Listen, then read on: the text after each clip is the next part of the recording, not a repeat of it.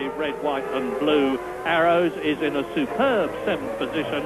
Let's hope he can keep the car running. I'm sure that a lot of Grand Prix teams are already starting to look at him for 1997. But here's the top 3. And there is the man in 2nd place here, as off goes the Minardi of Tarso Marques. He was out of the race. The young Brazilian, retirement for him. He spun off. There he is, walking away.